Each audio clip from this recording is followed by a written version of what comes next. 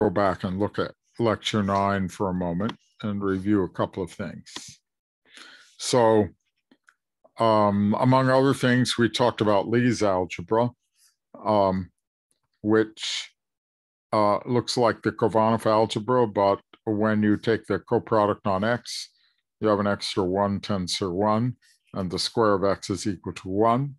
And if you change basis with it to red and green, red being 1 plus X over 2 and green being 1 minus X over 2, then you find that the co-units are 1/2 and minus 1/2 for red and green, and that red and green satisfy an somewhat more easily remembered algebra where R squared is R and G squared is G, R plus G is 1, and R and G multiply to 0.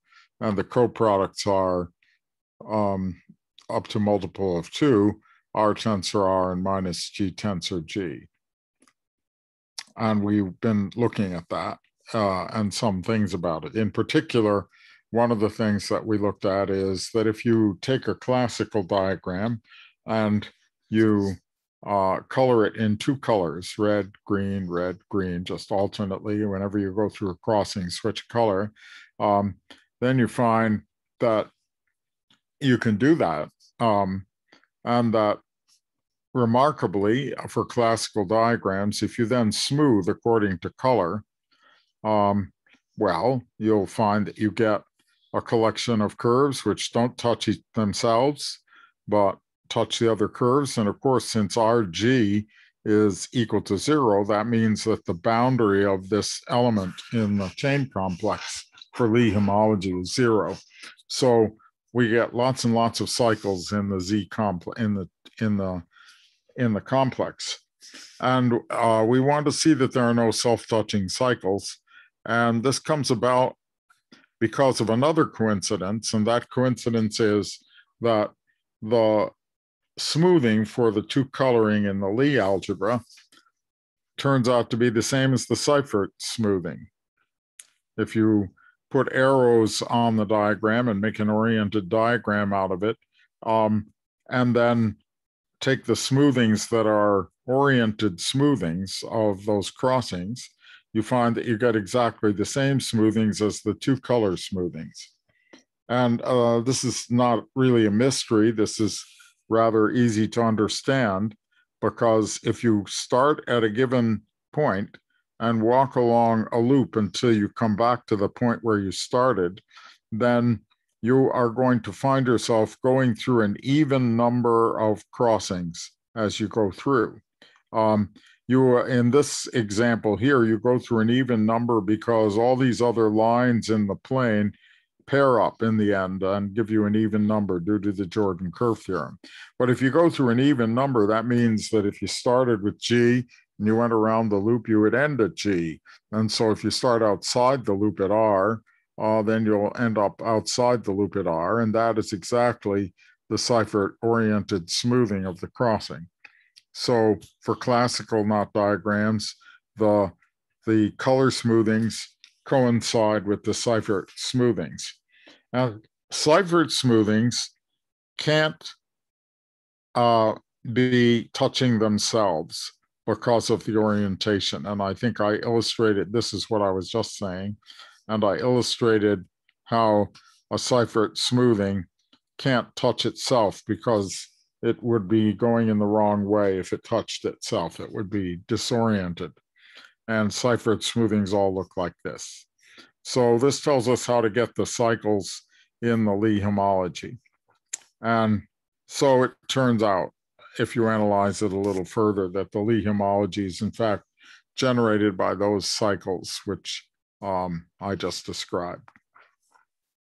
And I left it to you to prove that a little more carefully, and I still leave it for you to prove that a little more carefully. We will do it next week.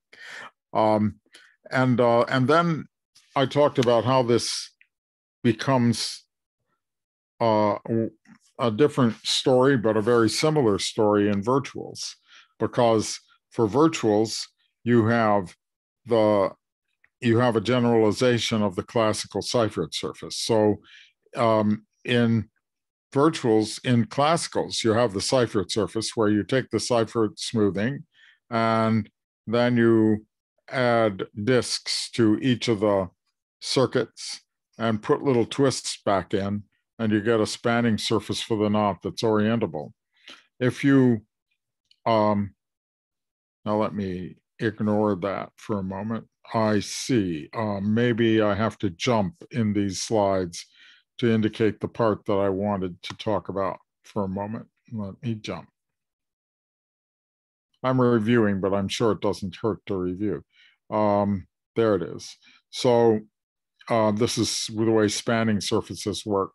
But if you do something similar with a cobordism, you also get a spanning surface, but you get a spanning surface that is pushed into four space, into the four ball, thinking of the three-dimensional sphere as bounding a four ball.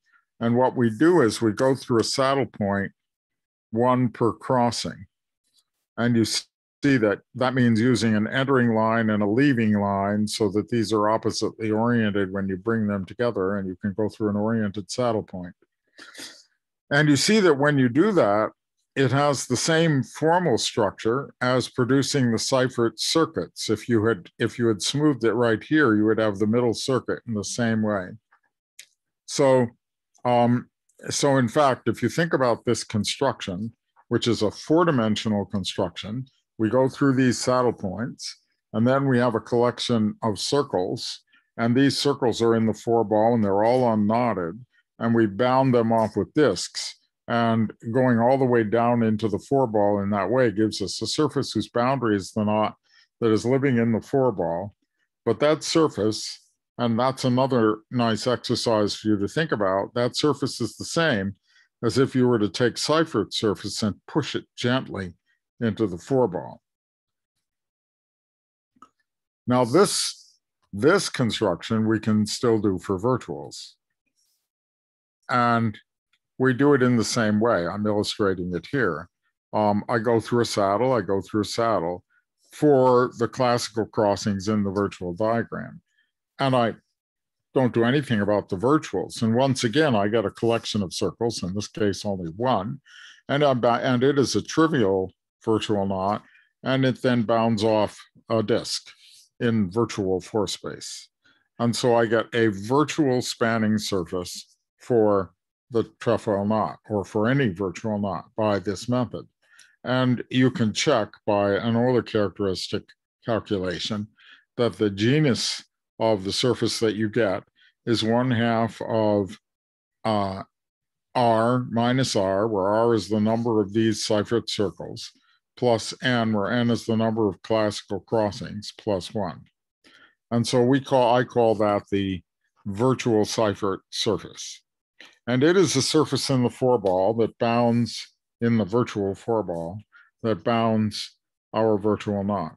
And we would like to know whether that it might, in some cases, be the least genus surface.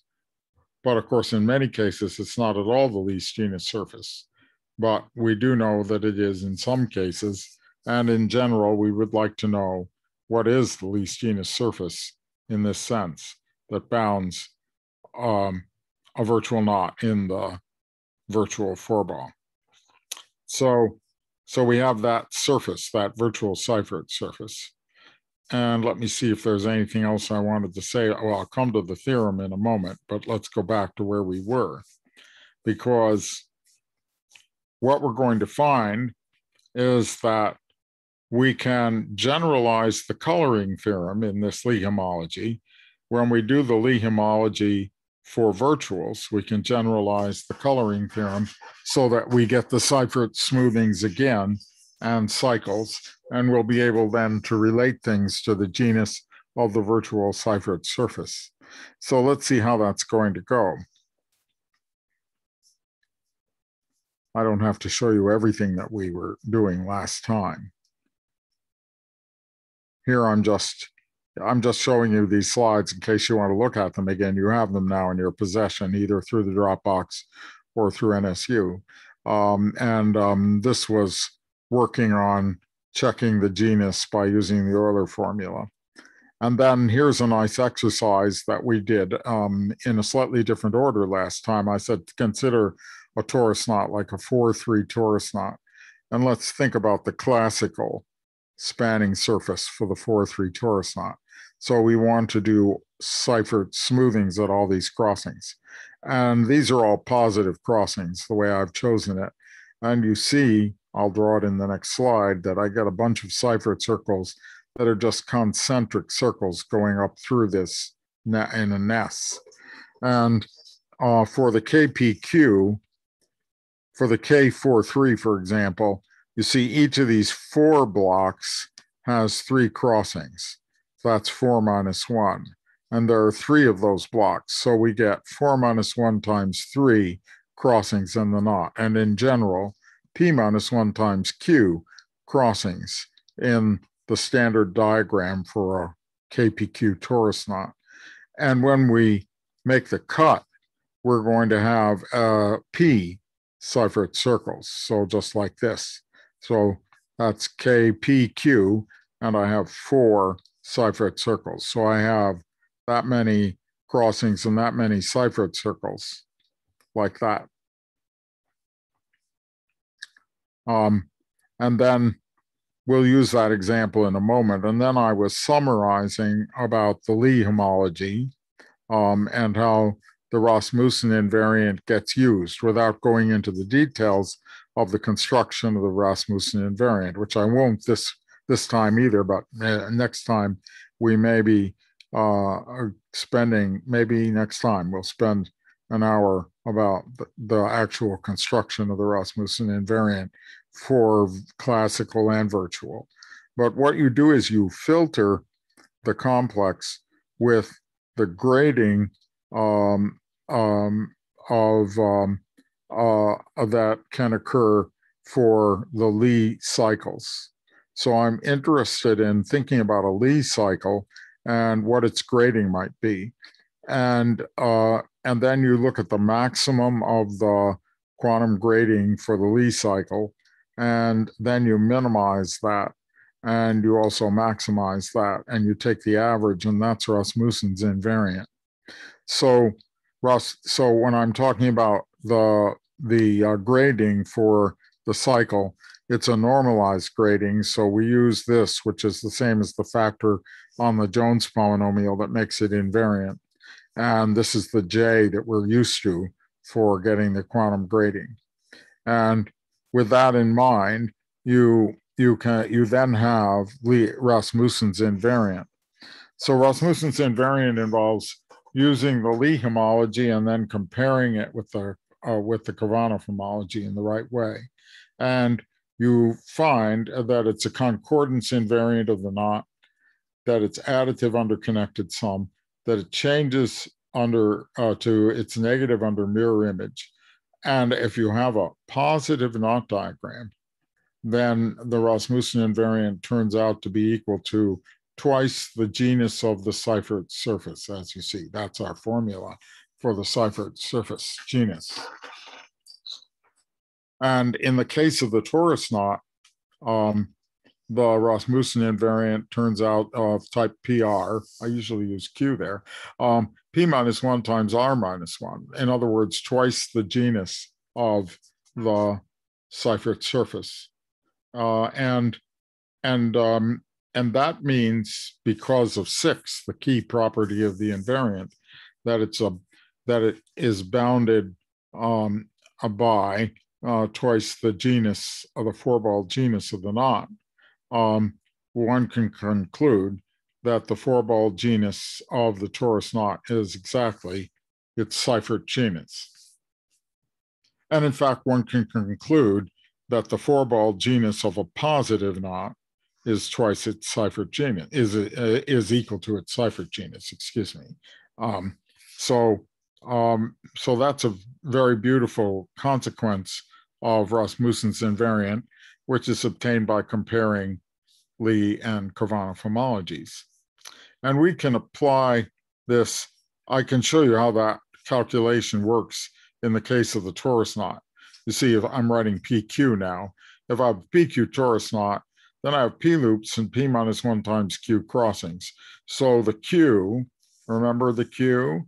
The Q is the J, and there are no B, when the J is the number of B smoothings of which there are none, and then the number of ones minus the number of X's. Well, when you use the R's and the G's to make that state, you have X's on every line, so you're going to have a maximal number of X's. And so we end up with minus P for that part of the grading, and then plus P minus 1Q, and you calculate that, you see, and you get P minus 1 times Q minus 1 minus 1. And that grading result implies that the Rasmussen invariant, I remind you, the Rasmussen invariant formula that I have here, that the max and the min differ by 2. And when you take their average, the 1 will go away, and you will get P minus 1 times Q minus 1. And that's how that calculation looks.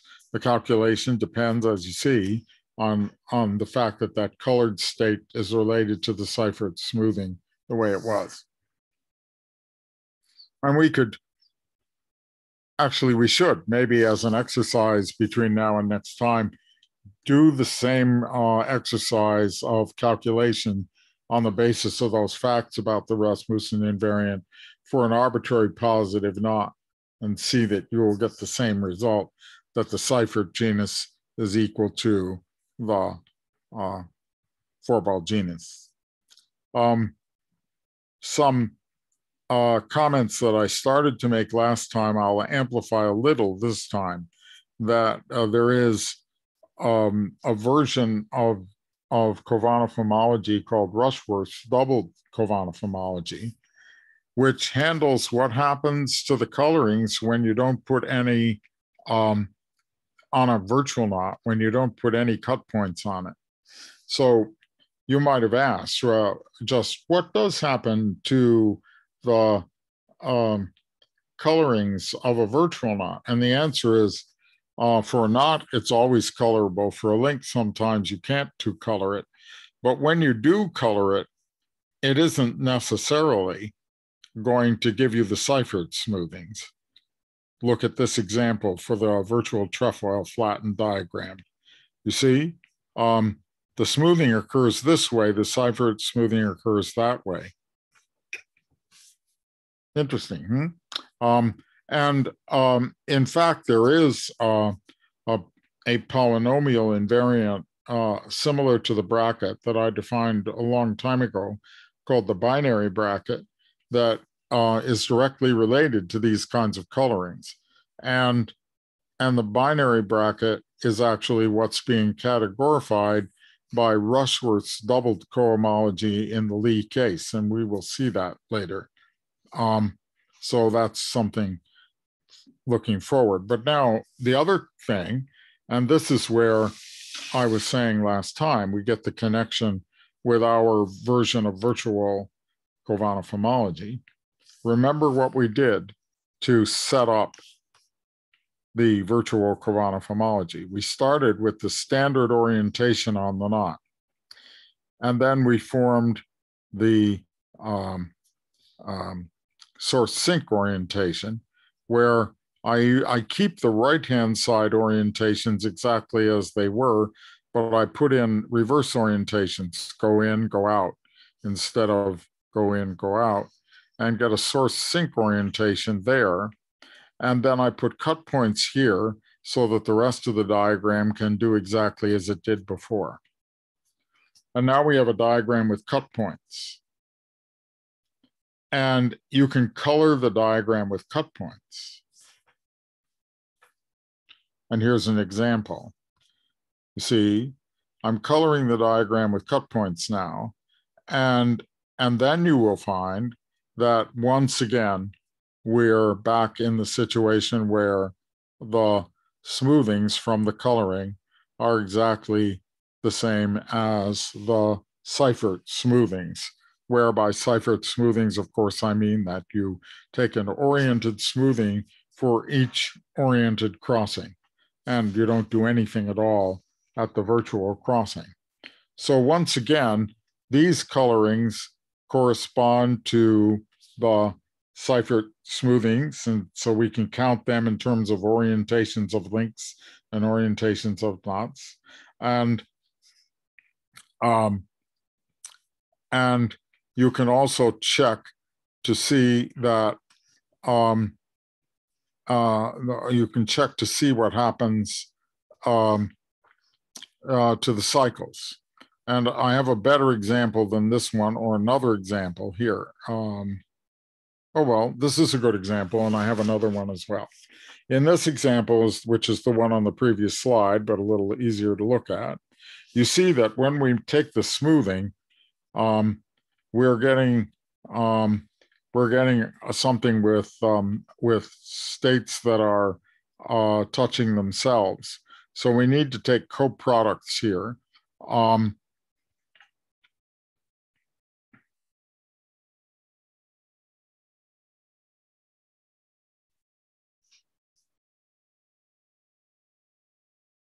Have I gotten myself into a confusion? Maybe not. Oh, no, not at all. I'm sorry. It's not a matter of taking coproducts here. It's a matter of the single cycle map. So in this case, you see, when I re-smooth this, I get a single cycle. And the single cycle map is 0 for me. So this is still a cycle in the Khovanov homology.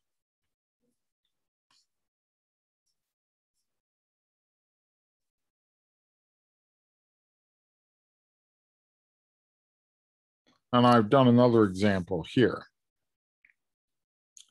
Here's a virtual figure 8 knot.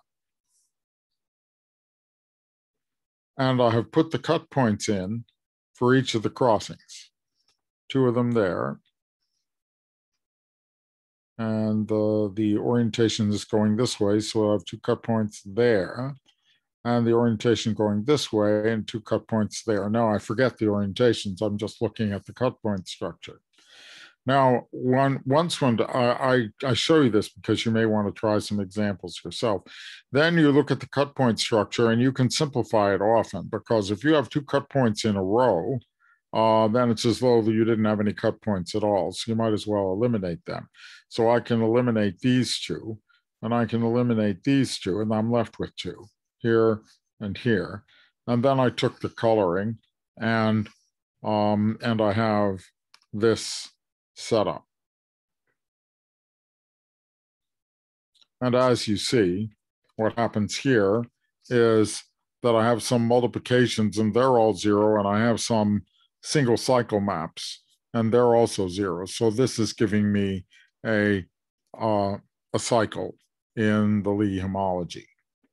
And so what happens is that you are going to get a cycle in the Lie homology, but you are not seeing so clearly at this stage, and it won't be the case, that such cycles will always be non-trivial in the homology. But if these were all A smoothings, then we're at the left-hand end of the complex, and no boundaries can come in.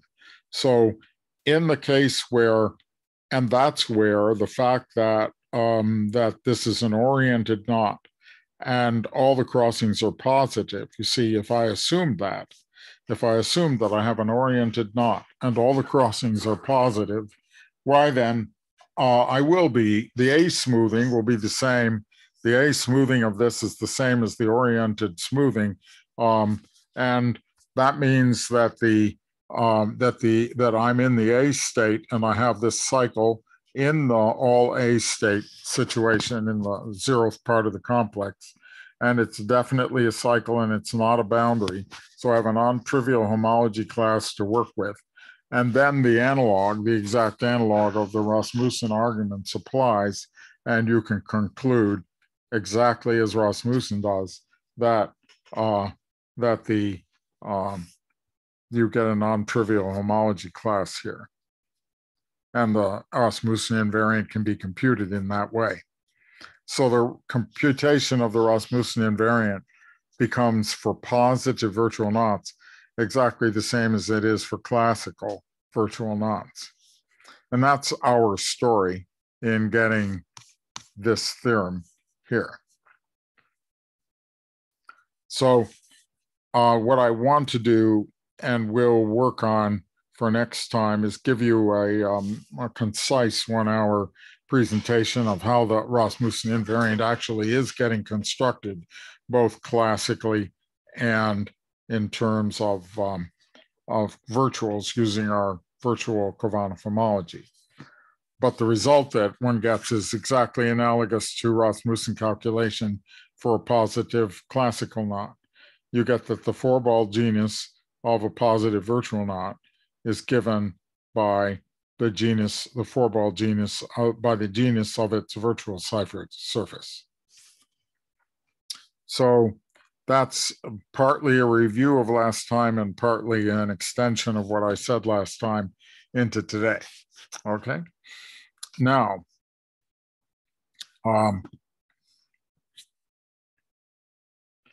what I want to talk about today is a change of context for some of this that is, in fact, related to what I started to tell you about in relation to the binary bracket.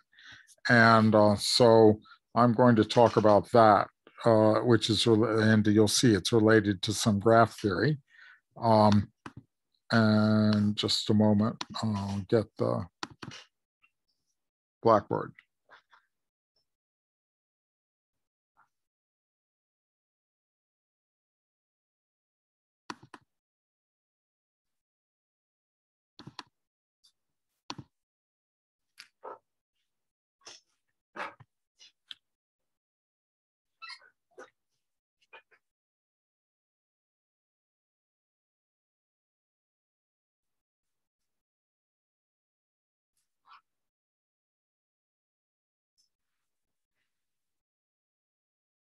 So we were saying that if we take a virtual diagram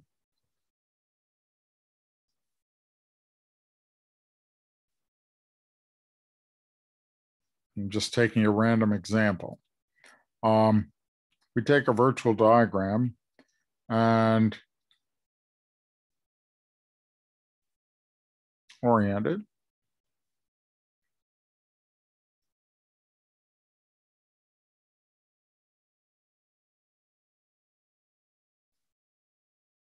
And color it.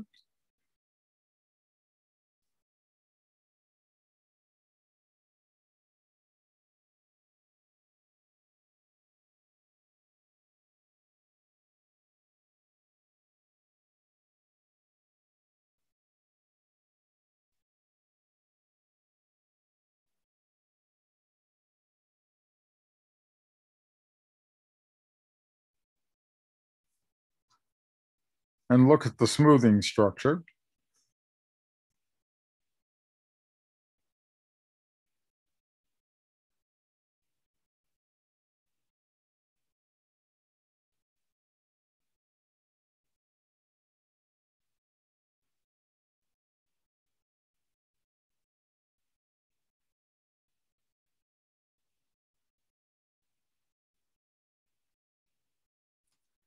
Then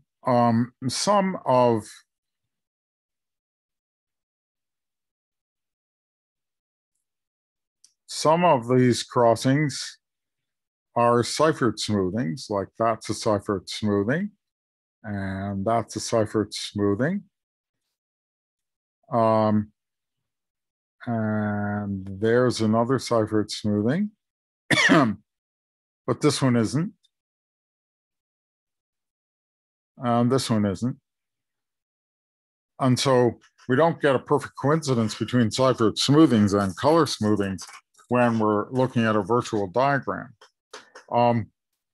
And so this suggests that there should be an invariant of virtuals that would be related to the way this works. And in fact, there is, I'm going to show you a polynomial invariant, but you also know another one, which has to do with discriminating between things that have odd the crossings that are odd and crossings that are even, which is what the discrimination really is here. You see, when you have a Seifert smoothing, you're talking about an even, you're talking about a crossing that's even. For example, here we go through this loop and we come back to where we started. And how many crossings did we meet? We met 1, 2, an even number. On the other hand, this one, which was not Seifert, as we went through the loop, we met 1, and that was it, and it was odd. So what you're actually seeing are the odd crossings and the even crossings.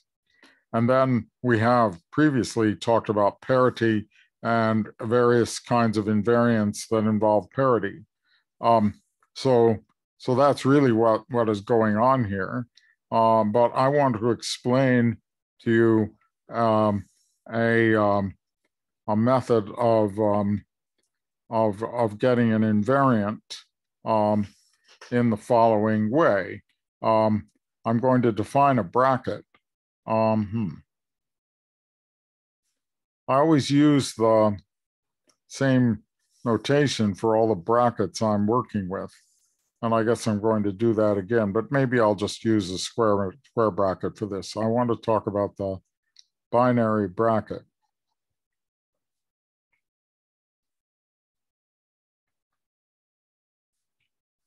And if you want to think of it as something like the bracket, then you can do it this way. You can say the evaluation of the knot is equal to A times the evaluation of it under a certain condition plus A inverse times the evaluation of it under a certain condition, and the value of a loop is going to be equal to 2. And the condition means that these are colored differently.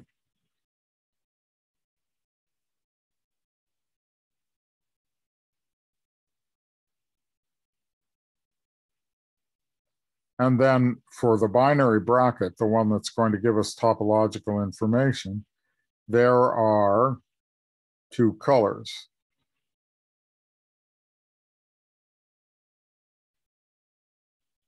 Which we may, in relation to what we were doing before, call them red and green.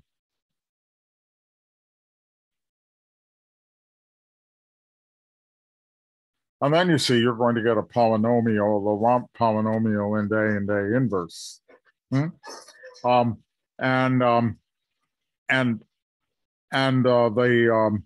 The evaluation for the knot is going to be equal to a sum over all the colorings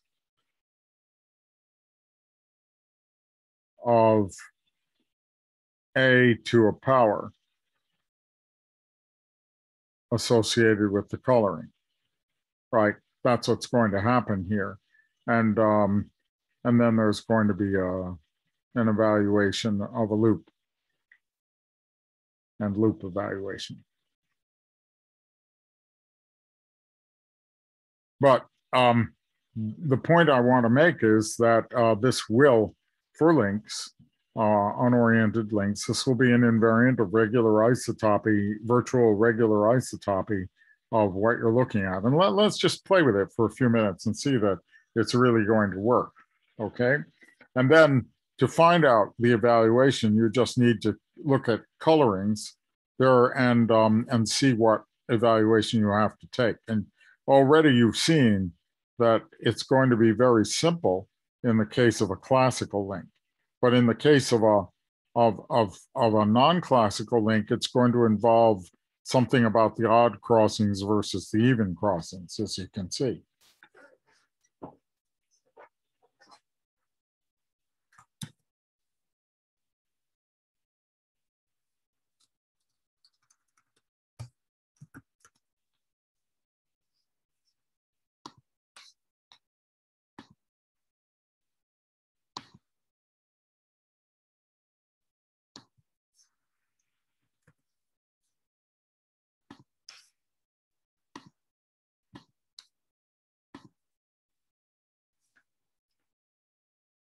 So let's see how this is going to look if you were going to just examine its behavior under a Reidemeister move.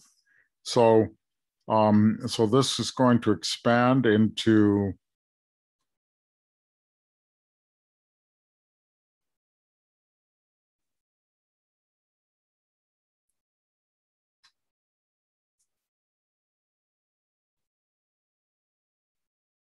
and you remember this means colored differently, right?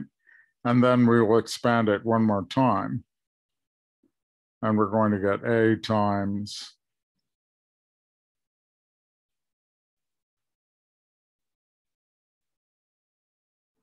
A times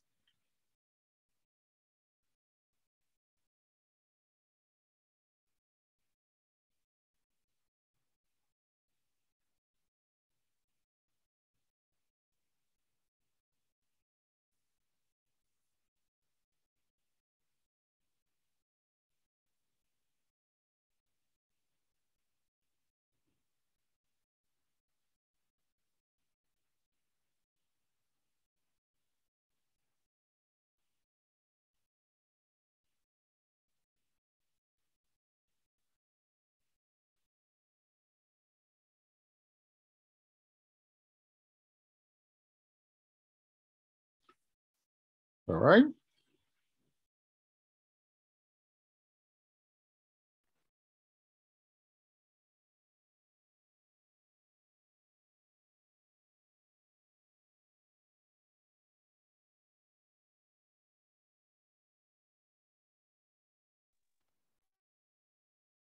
Okay, now let me just simplify that a bit. So I get A squared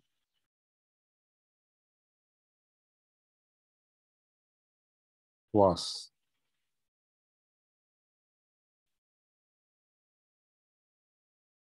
plus.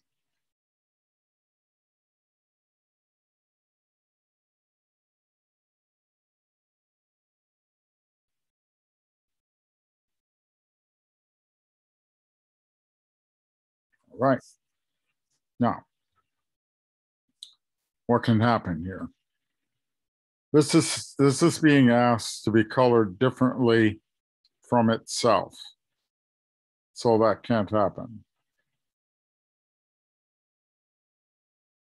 This is being asked to be colored differently from itself, so that can't happen. This just says that these two are colored differently. And now what about this? What is happening here? You might have colored this green, for example, in which case this would have to be red, in which case this would have to be green, and they're colored the same. And of course, it could have been the other way around. You could have had this one is colored red, in which case this is colored green, and then this would be colored red.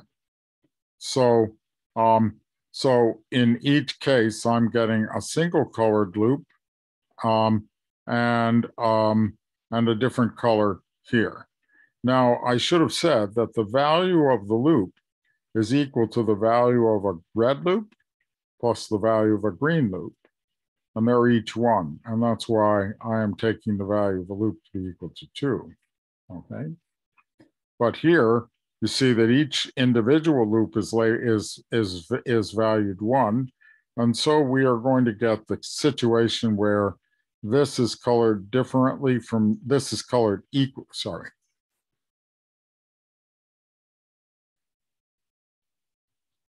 We're getting the situation where these are equally colored, and we're getting the situation where these are differently colored. And now let's use our logic. Equally colored that way is the same as equally colored this way, plus colored differently. And then this is the same as two parallel lines, because two parallel lines are either same or different. And so you see, there's a simple coloring argument, which is telling us that it's invariant under the second Reidemeister move. And once it's invariant under the second Reidemeister move, we can get it to be invariant under the first Reidemeister move. by, I mean, under the third Reidemeister move by the usual trick, right? The usual trick is to use the second Reidemeister move. So I remind you that trick will still work, that we want invariance under the third Reidemeister move. So we say, okay, I have set it up so that I could expand it. And once I've expanded it, it looks like this, where this is told to be different from that. And then this, where this is told to be different from that. And then you can go through, and I will just say etc. and let you check the rest, but it checks in just the same way as it does usually, with a little thinking about what that different means. And you get something which is invariant under the second and third Reidemeister moves. And when you go to the first Reidemeister move,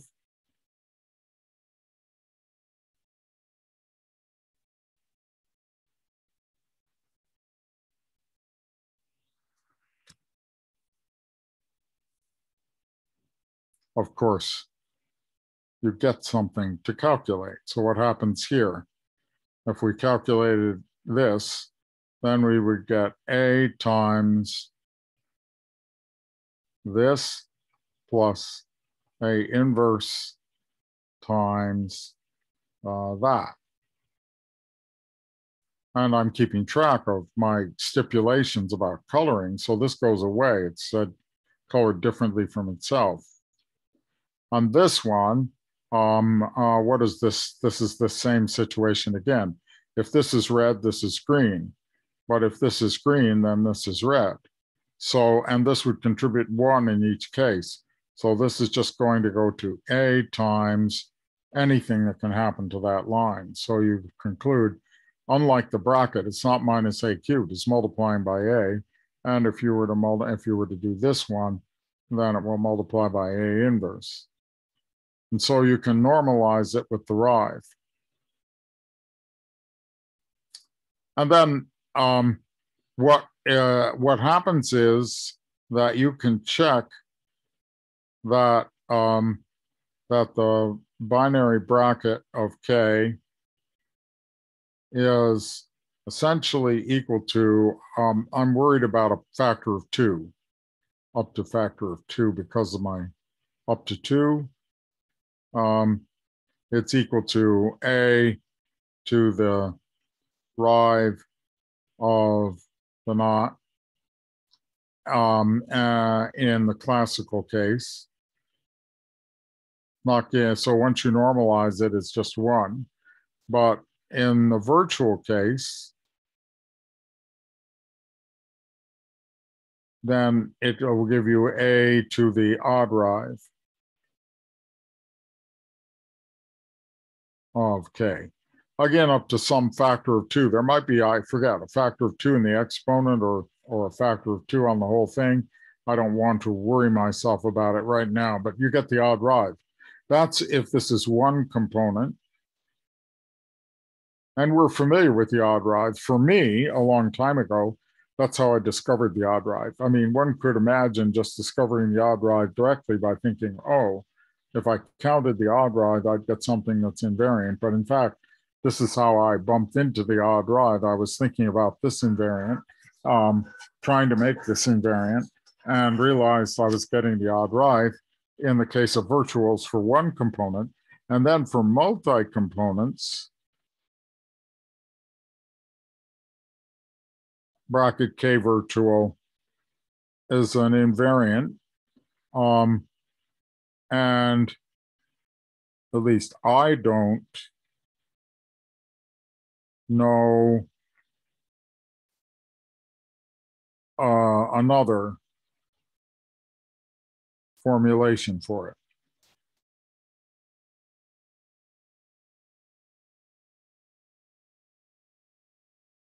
Okay. I mean, it'll give you a polynomial and it's an invariant, but I don't know, like in the odd Rive, we could lifted the odd Rive out of there and say it's the odd ride and I don't have to think about this invariant anymore. But in the case of links, that's another matter. There might be another formulation that would capture it. But let's look at a link just to see how things go there.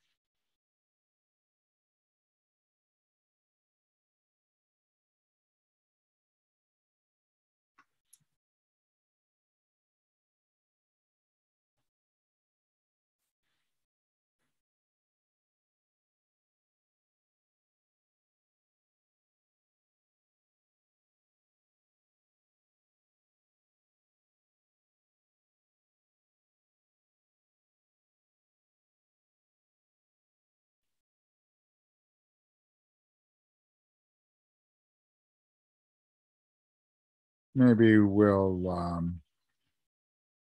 put a virtual crossing there and another one there.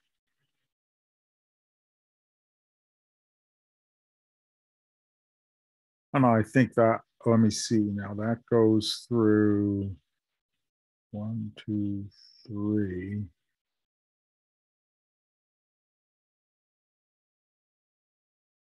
Let's put another one there.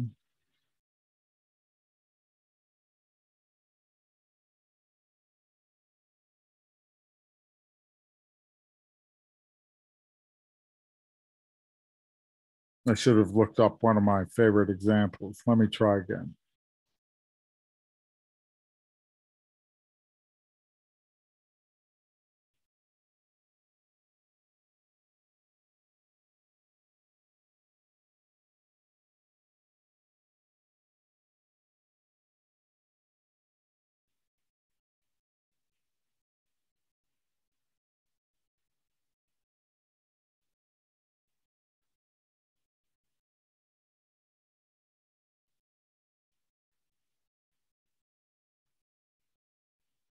That's too easy.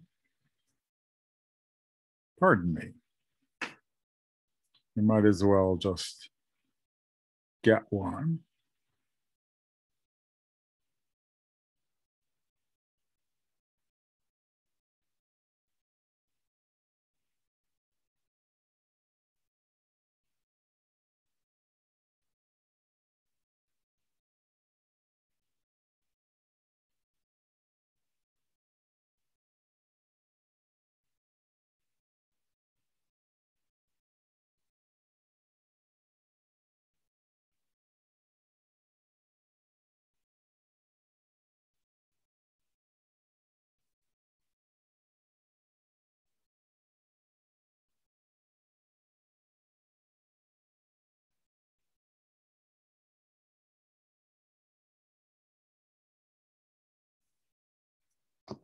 Sorry to hold you up.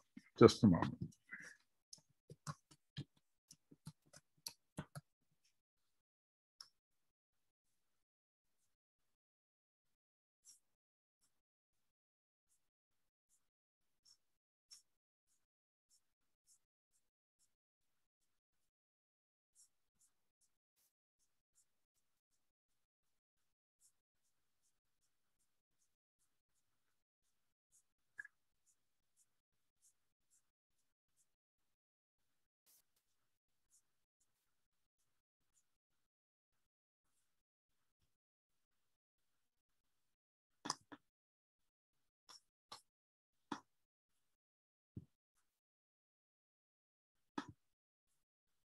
Okay.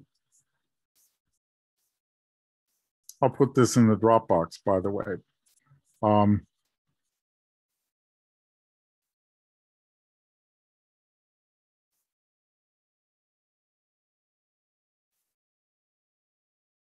Okay, there's a good example for us.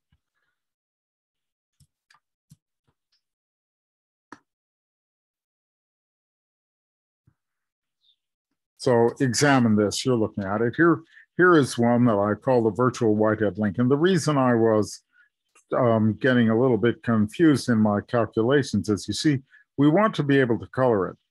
And you will notice that upon coloring it, see, here are two virtual crossings. And you start here and you want to go through an even number of actual crossings as you come back. So the placement of virtual crossings is important. There are going to be examples, and let's go back to the blackboard for a moment, which we'll fix up when we do the slides for this. But suppose that I had given you this virtual link, and I had said, well, what can you tell me about coloring this one? Well, then you would say, oh, I think I'll color it. All right, let me try coloring it. So I'll call that red. Oh, I get right back to red, but red is supposed to turn into green, right? So this is not colorable. Now that's just fine. This is not colorable. And on the other hand, this unlink, this is certainly colorable.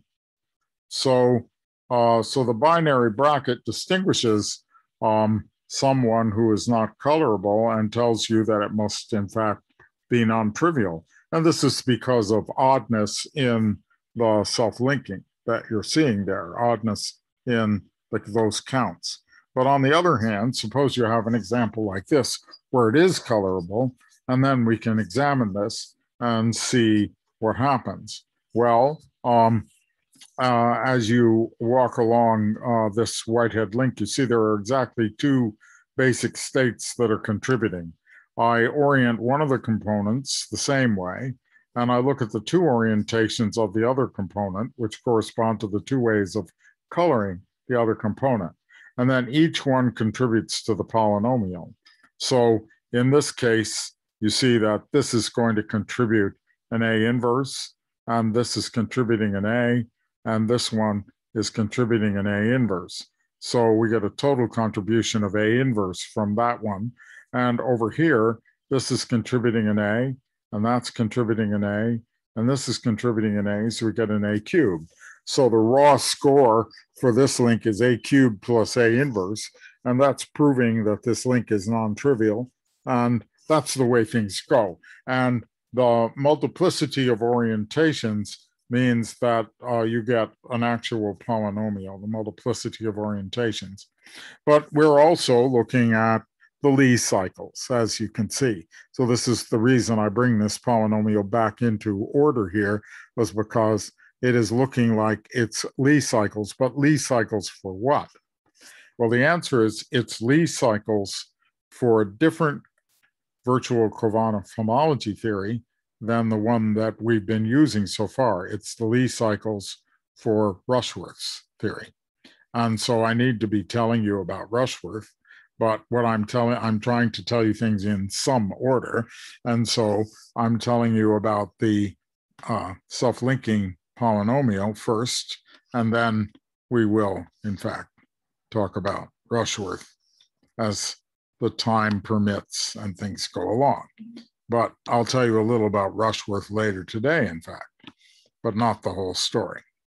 So now you see we have this polynomial, but I want to digress a little further in the direction of the combinatorics.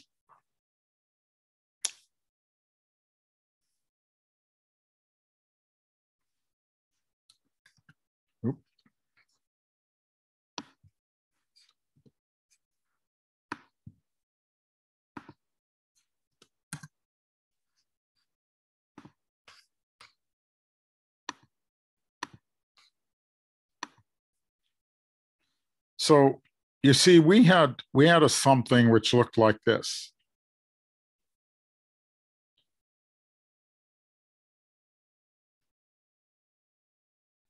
Colored differently.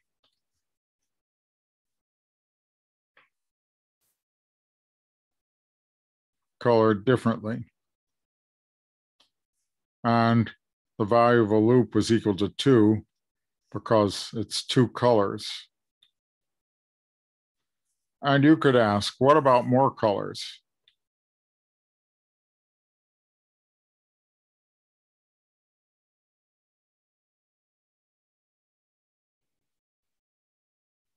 And the answer seems to be harder to make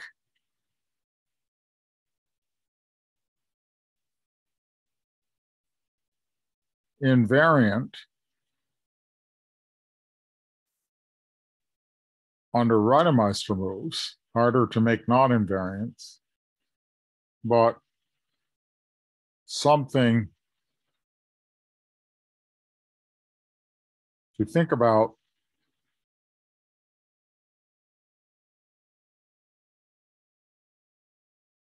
for combinatorics, for graphs. And to show you what I mean, let me digress a little bit, and talk about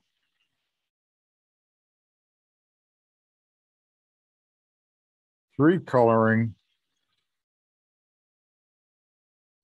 trivalent graphs.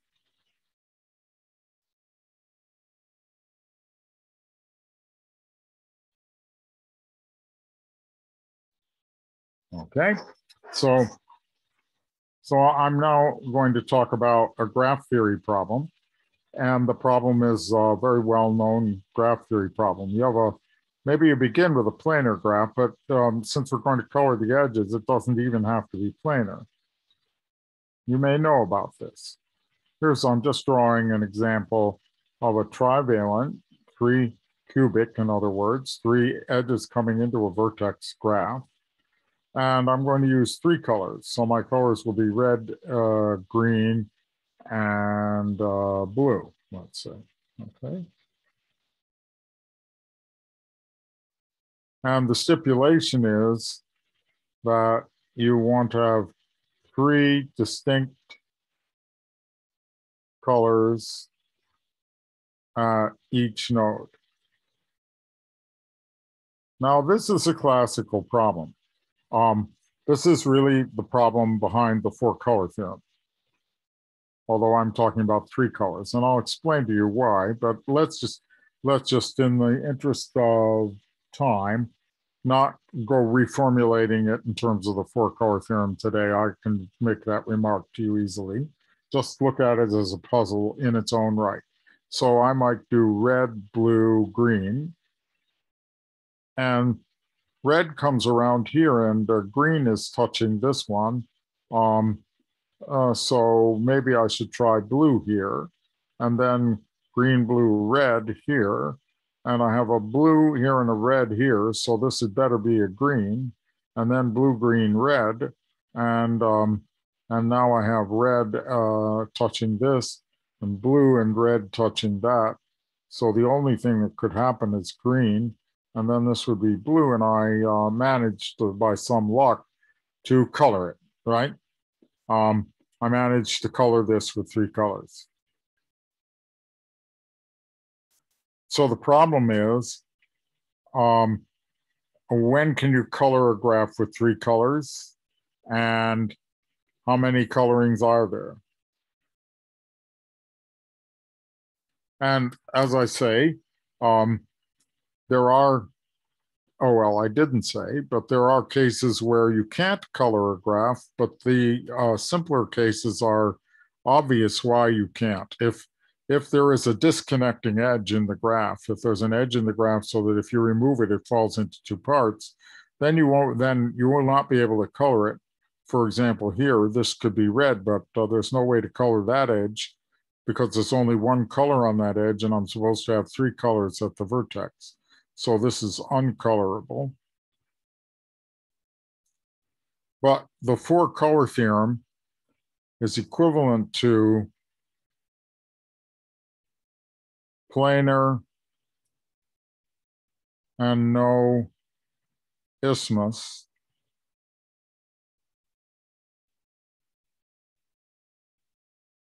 is colorable.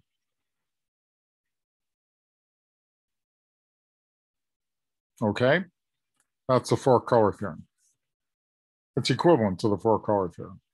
So if you are looking for your own proof of the four-color theorem, you might take it in this category, as many people have, and try to prove it in this category rather than the usual category of graphs and colorings.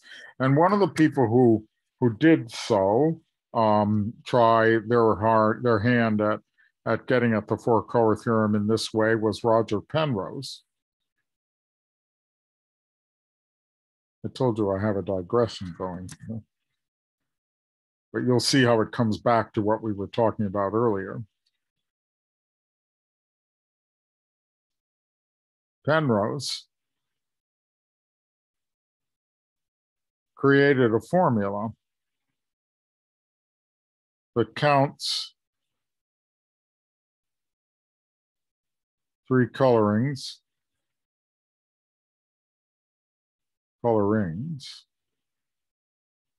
of trivalent plane graphs. And if they have an isthmus, it'll come out 0 automatically. And his formula looks like a skein relation. It looks like this. You have an edge somewhere in the graph, and this just indicates that this goes off and connects to other parts. And then this is going to be equal to the result of removing the edge completely, smoothing it, plus replacing it by a crossover, which you may as well think of this as a virtual crossing. That is, it's a graph theory virtual crossing. It's not, the edges of the graph are still going this way. It means that the resulting graph diagram may not be planar, but that's all right. You keep on calculating the same way. And then the value of a loop, if there ever occurs a loop with no vertices on it, is equal to 3, not 2. 3 for the 3 colors. And I made a very bad mistake right there. If it had been plus, we would have solved everything, but it isn't plus, it's minus. Okay? Well, let's see that this gives a result that's correct for some small example. Take a theta graph like that. Oh, I should have drawn it the other way, so let me just turn it around a little bit. So then you can think of it as analogous to that orientation there, no different. And then according to the Penrose formula, this is the same as the valuation of this minus the evaluation of this. And now you will understand my syntax, my conventions, because I take this to be 3 squared and the other one to be 3. The value of a loop is 3 means the value of a possibly self-intersecting loop with virtual crossing is still 3. And this is 9 minus 3, which is 6. And that's correct, as you can verify by thinking directly. 3 possible colors for this edge, then 2 for this, and then 1 for that. 3 times 2 times 1 is 6. And another example, the dumbbell. Well, if you apply the Penrose method, I seem to want to apply it horizontally. So you can get used to smoothing it in any direction that constitutes a smoothing. So that's the smoothing minus the crossover. But now you see it's 3 minus 3, which is 0. So the theorem is that if G is contained in the plane, really embedded in the plane, no virtual crossings, trivalent,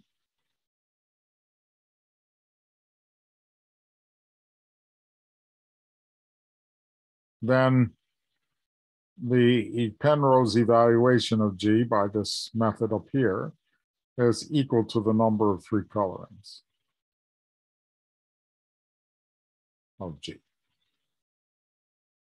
Okay, so this is a great little field all by itself. I think I don't want to prove Penrose's formula for you right now. I want to go on and talk about something that brings us back to where we started today. But if you haven't seen it before, you will see it when you look in the Dropbox, because I will include the paper by Penrose that talks about this. But you see, you could, if you believe this formula, you could start investigating the coloring, because if you want to prove the four-color theorem, then all you have to prove is that this will never be zero when you have a graph without an isthmus that's in the plane. But beware, it's not likely to be easy.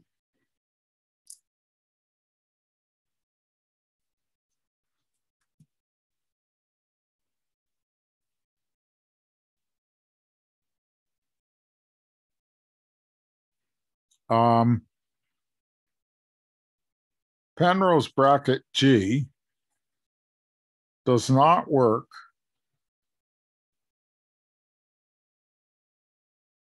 always. Sometimes works when G is not planar.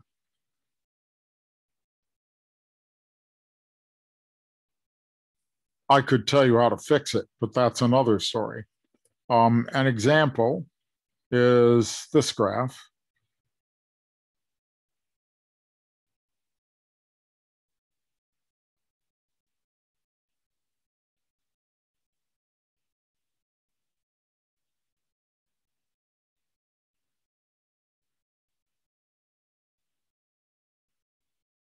Which, with lack of imagination, I'll call it G again.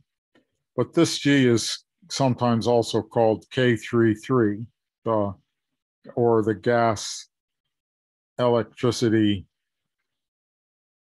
water problem graph.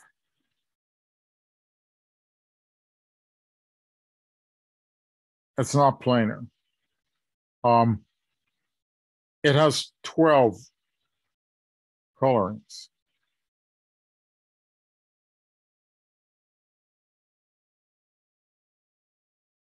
But Penrose evaluation on G is equal to 0. If you configure it in the plane like that with a virtual crossing and do your calculation, you'll find out that it's equal to 0. So there's an exercise for you. Find some colorings of this and show that Penrose will call it 0. But as I say, Penrose does work when the graph is planar, and when it's not planar, doesn't necessarily work. So if you go and prove that it has colorings and yet nevertheless Penrose tells you 0, then you have actually proved that this graph is not planar. There are many proofs that it's not planar. Okay, so now I want to show you what I call the tautological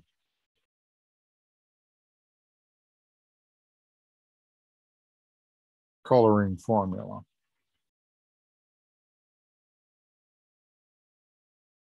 for trivalent graphs. And now you're going to feel like you're coming back to where I was talking about. I will use curly brackets for this. And again, it looks similar to Penrose. But this means the set of colorings of this is equal to the set of colorings of the smoothing, where these are colored differently, plus the set of colorings of this where it's crossed over but colored differently. Virtual crossing in there, and I'm allowed to try to color it. And this means union, disjoint union.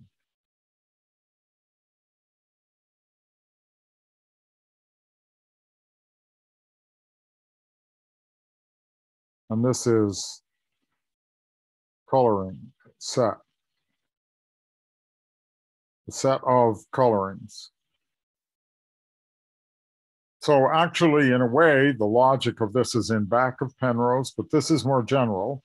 This is true for any trivalent graph in any universe. Doesn't have to be planar. And you're going to see in a moment what I mean by it. But you see, it has a family resemblance, does it not, to our binary bracket.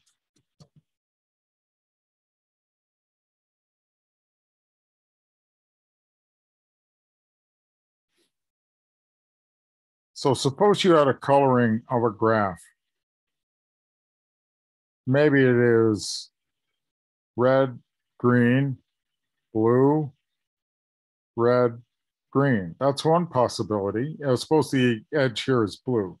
Um, Another possibility would be that you would have a blue edge in the middle, and you would have a red and a green here, but you'd have a green and a red down here, the other two colors. So if you assign a third color to the middle line, then you end up assigning two colors to the other lines, and they might permute. Now, in this case, I could look at a coloring of this, where this was red and this was green, and I'm told that these are different. And as long as they're different, I can squeeze them together and use the third color in the middle. And in this case, I could have a coloring of this structure, and I would squeeze it together in the middle, and this one happens to be red, and this one happens to be green. And there you see the kind of coloring that I'm doing on a crossing. But if you squeeze it in the middle, you can put in the third color. So this picture here is the proof of the tautological identity.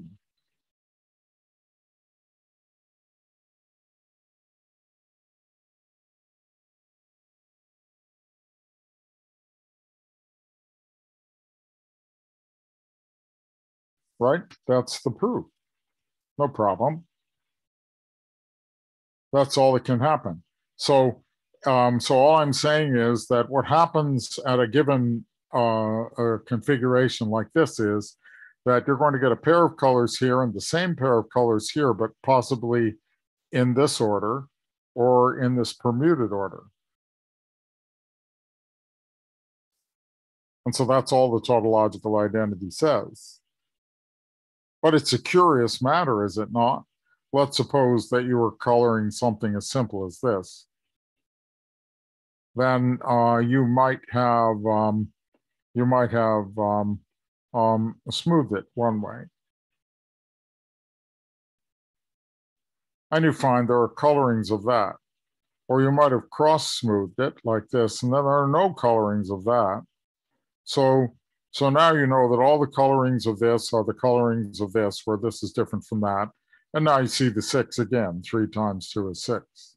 But if you take a more complex example, you can do the same thing. Let's try it out on a more complex example.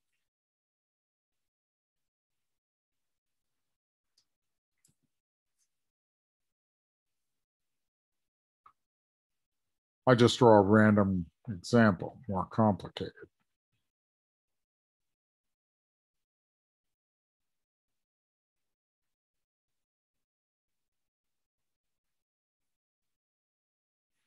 A little more complicated. All right. Now, having chosen that example, I want to use this idea of the tautological expansion. So what I would like to do is I would like to choose a good subset of, let me explain. I would like to choose a good subset of these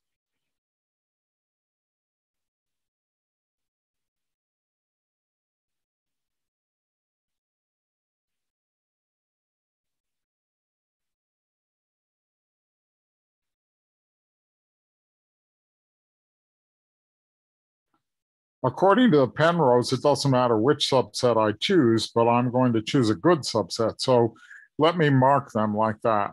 So let's say I choose this one. If I choose this one, then I won't have to choose this one. But maybe I should choose this one. And then having chosen that one, I might choose this one. And I want to keep their endpoints distinct from one another and use all the endpoints in the graph in the process. Maybe that one and that one.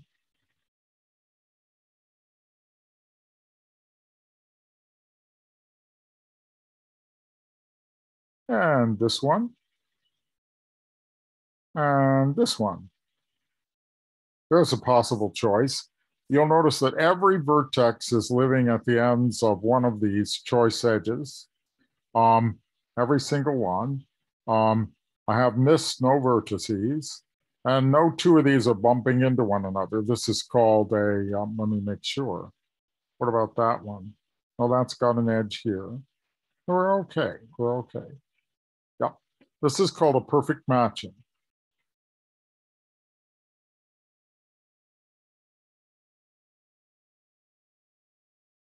A perfect matching is a choice of edges in the graph so that every vertex in the graph is chosen by one of the edges, and the edges are all disjoint. So just to make a little care in our drawing, just so we can see it better, I'll put a little circle around each of my matching edges. Because if there were a mistake, it would become glaringly obvious as soon as I put the circles in that I had not captured every vertex with disjoint edges, but I have, okay? Now there's the theorem due to Tut. An originally earlier version due to Peterson,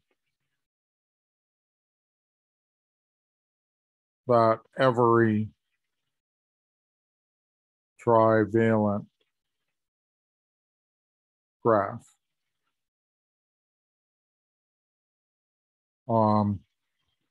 no isthmus has a perfect matching. Now, you see why I'm interested in the perfect matching, because if I do then I could do my Penrose, my expansion, my tautological expansion, or a Penrose expansion for that matter. I could do it by saying this shall be equal to this, right, plus this, or more complicated polynomial things in the Penrose. And I do this, I expand it once for each of these, and I get an expansion of 2 to the n diagrams, and then if the graph is colorable, then one of those diagrams is colorable, and I translate the problem of finding all the colorings of the given graph into a problem of coloring different collections of circles that have been asked to be colored differently. Very interesting to explore. And in the case of the Penrose, we evaluate those because of the minus sign.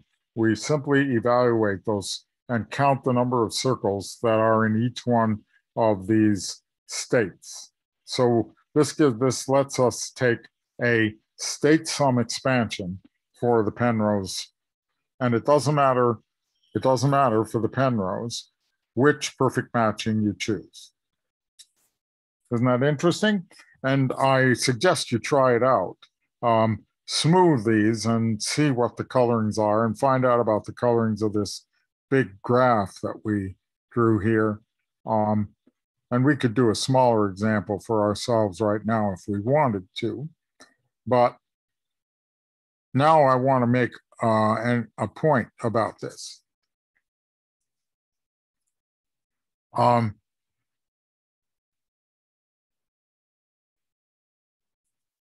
There's more than one way to make this point. I will just do it directly this way, and you'll see what I'm going to do. I am going to map graphs to virtual knots, virtual links. I'm going to call this K. And we're going to do it in the following way. K applied to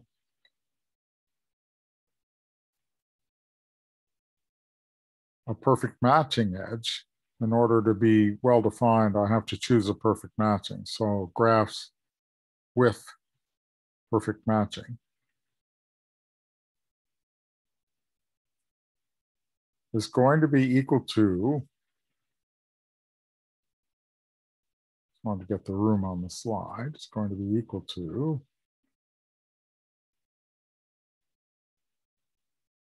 putting in a crossing and a virtual crossing.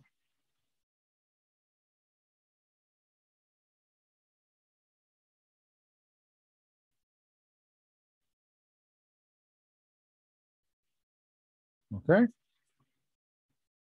Now, that might look a little weird, but you see what the idea is. The idea is that expanding on this is like expanding on a crossing.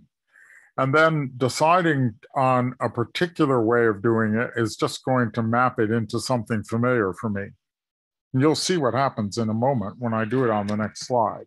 Let's find out, for example, what would happen if I map my tautological expansion over into knot theory in this way? Or what would happen if we map Penrose in that way?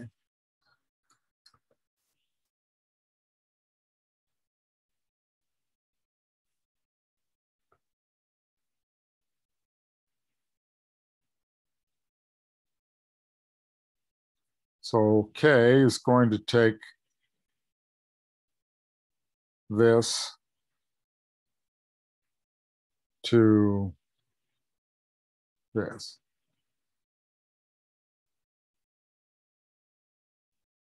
Or another way of putting it is that K is going to take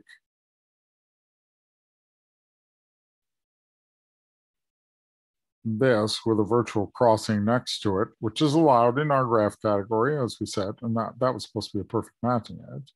And this is going to go over to just a crossing, right? Now, on the other hand, when we did Penrose, for example,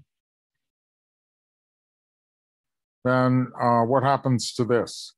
This goes to this minus the crossover, which was a virtual, and the other one. Remember, Penrose, written in virtual notation, was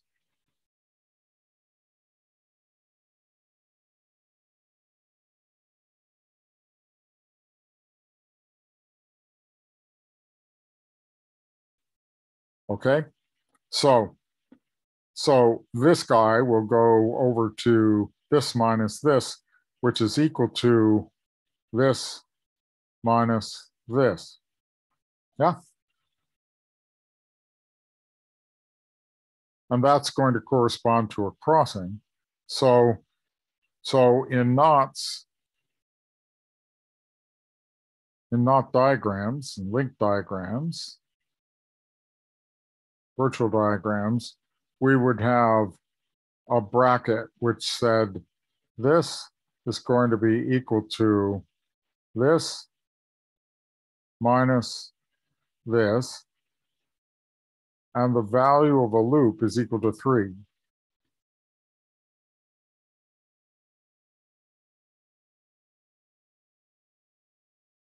And this is Penrose.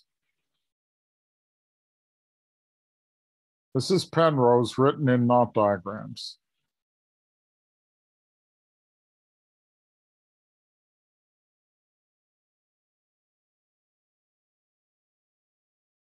See, we've translated Penrose into knot diagrams, and it looks like a bracket expansion with non-standard coefficients, not actually a strange event, right, in relation to the bracket. We are familiar with the bracket using some coefficients to give the Potts model in statistical mechanics, and it's related to the Tut polynomial and so on. And here it's giving us exactly the Penrose bracket if the virtual knot were the image under the K mapping of the graph that we were whose coloring we were trying to find. So you see we're getting into a region that's exactly close to what we want to think about. Now I'll go to the tautological one in a moment, but let's just see what this is going to look like in practice. If you were to take this graph and run it over by the K, then it will go to, that becomes a crossing and a virtual crossing, right? This goes that way, and this gets closed over. And the virtual crossing in this case is of no use, and it just becomes a little figure eight. And so this is K of our graph, which I'll just call K.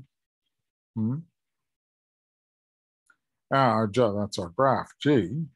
And if we were to calculate the so-called bracket this way on it, then let's see what we would get. We would get that the so-called bracket of this is going to be equal to 2 loops minus one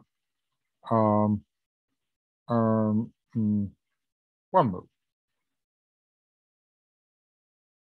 Smooth and smooth, and that's equal to 6 again. Nothing changed except the language a little bit in this case. Okay.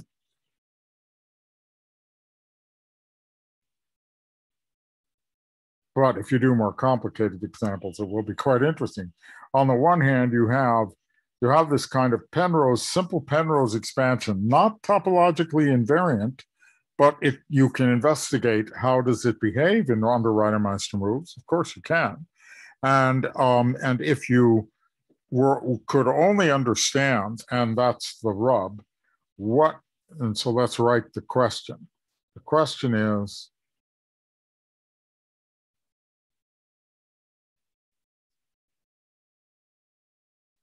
what subset of virtual diagrams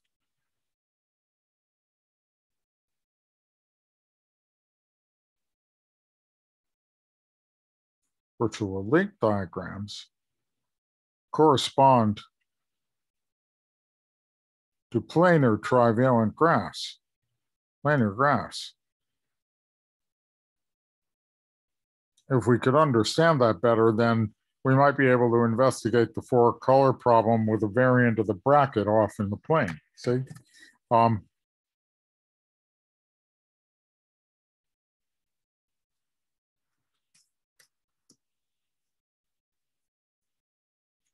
now let's look at the tautological expansion. So for the tautological expansion, we would have this. And we're going to put a crossing next to it. And then in the tautological expansion, that will be the same as the tautological expansion of this, where this is colored differently, plus this, where this is colored differently. And what am I doing? I'm crossing over. And this one can also be regarded as virtual. Oh, so this translates into something quite simple. It says parallel lines colored differently plus parallel lines this way colored differently, right? And this is the expansion of this crossing because this goes by the K map to this. So the not theoretic version, so this is the virtual not theoretic version of the tautological expansion. And as you see, this is exactly what I was saying. It's the binary bracket type expansion where there are many possible colors, in this case, 3. Right. Here, we're using 3 colors. And 3 colors is not going to give you a topological invariant of knots and links, but 2 colors does. And what happens with 2 colors is you can see what happens with 2 colors, because if you restrict it to 2 colors, like red and green, then you only get those colorings that for the original graph that where the perfect matching edges get blue. So there are some sub-collection of the colorings of the graph in the plane where all of the perfect matching edges that you chose get blue. And you would be enumerating those with the topological bracket. So the topological bracket is actually related to the topological binary bracket is actually related to the three colorings, but it only gets a certain subset of them where the perfect matching has been chosen. In other words, there may be many perfect matchings, and you have to find the right perfect matching that will correspond to the coloring. So you see that what we have shown here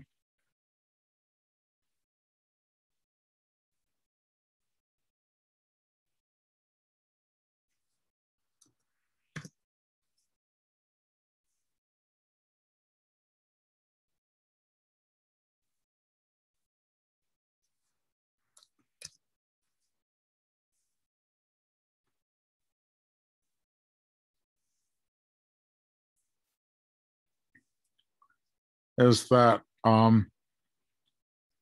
that full coloring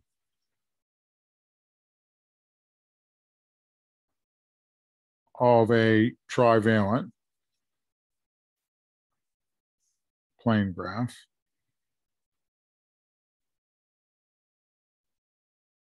corresponds to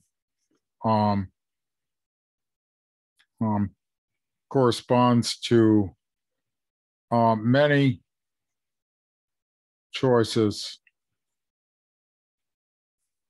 of perfect matching and binary bracket polynomial. So the actual relationship between the binary bracket and the colorings of the plane graph are not obvious. It isn't obvious that you can just directly investigate coloring by using the binary bracket, which is topologically invariant.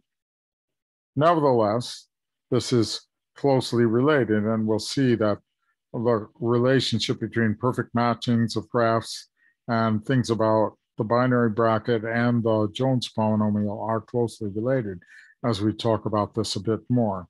That K-map is important for interrelating the graph theory and the topology.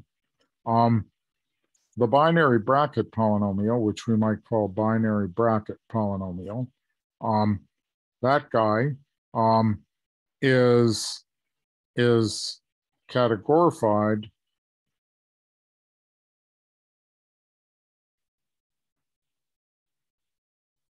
to Lie homology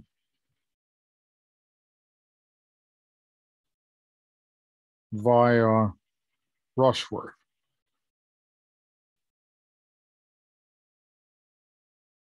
And so I thought that even though we haven't finished doing the detail about the Rasmussen invariant and so on, since we're talking about the coloring and the Lie homology, it would be worthwhile to tell you about the Rushworth structure.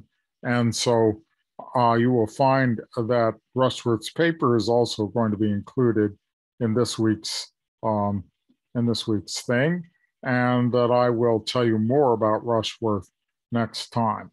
So what Rushworth does is remember the single cycle map.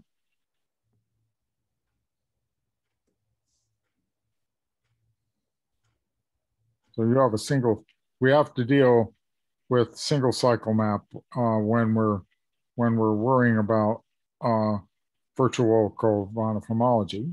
And Rushworth has a non-zero single cycle map by changing the module structure. I'll explain how that happens next week, but he changes the module structure. He has a non-zero single cycle map. He doesn't have to use local coefficients. And in the case of the Lie homology, that means that there are no cut points and that the colorings that the Lie homology provides are exactly the colorings that are in back of the binary bracket. So the binary bracket is actually getting categorified via Rushworth. And this may shed light on coloring problem, but I hope I've shown you how it's related to the coloring problem in a way that you could track of it and play around with. But the full relationship with the coloring problem seems to go by way of these translations to graphs by choosing perfect matchings, and as a result, have a certain complexity that makes them hard to analyze. If it were easy, we would have gotten the four-color theorem out long ago, but we are still as mystified as anybody else about that. So I'll stop here.